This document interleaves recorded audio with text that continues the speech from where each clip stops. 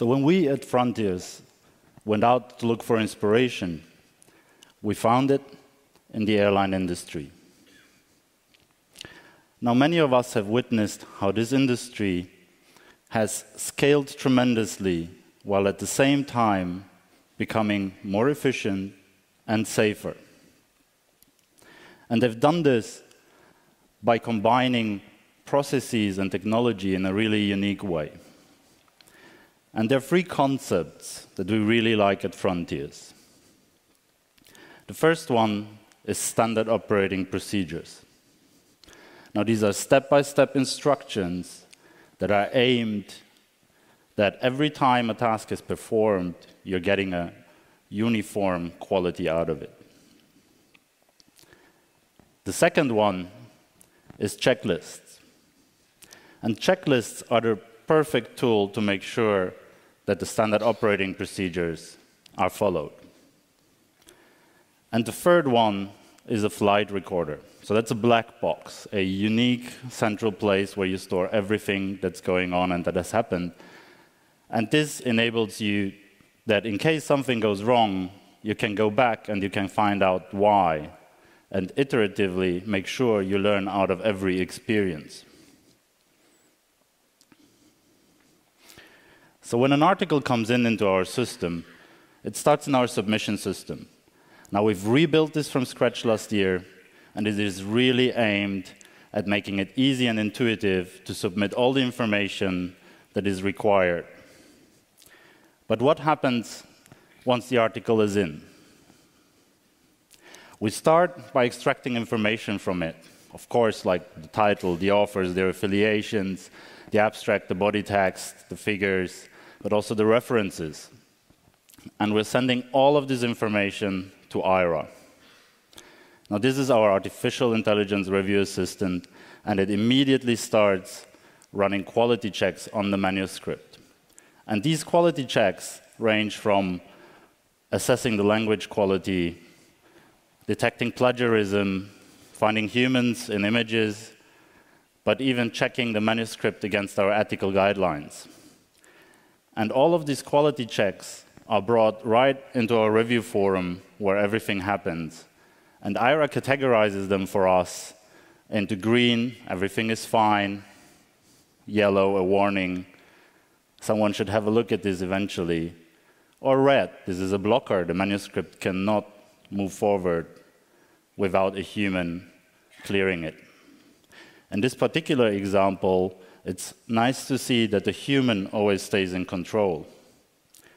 AIRA detected animal-related terminology inside of the manuscript, but while this manuscript is talking about animals, it doesn't contain them as part of the study, so a human goes in and overrides these checks and clears the manuscript to move forward into peer review.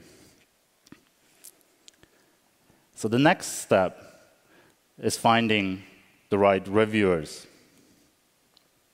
And here we go one step further. On top of what we've extracted out of the manuscript before, we're also extracting key terminology that is describing the content of the manuscript. And together with all the other information, we again send it to AIRA, which now uses a huge knowledge graph to make the best reviewer suggestions possible. And again, all of this information is brought right into the review forum where all the action happens. And our editors get to see who are the best reviewers for this manuscript, and they get to invite them with a click of a button. But on top of that, they also see why these people have been recommended. And we're showing the 5 most relevant publications that have been taken into consideration for this recommendation, and we're highlighting the terminology it has in common with the submitted manuscript. So now the article is in review. And of course, also here, we're doing plenty of things. As a start, we're detecting delays. Every manuscript is being constantly monitored. And when we detect a delay, we remind people or we escalate if necessary. But we are also guiding our editors and reviewers into what are the next steps. What is it that they have to do next, and how should they be doing it? But also here, we assess the quality of the review process itself. And AIRA comes back into the game, performing several quality checks, such as conflict of interest, or even assessing the quality of the peer review itself. So we currently have over 15,000 manuscripts in review.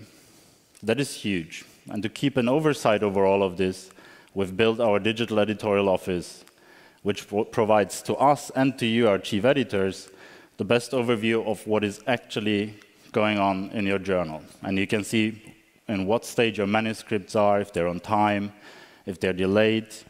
You see all the details that are required, and you get easy access directly to the review from here.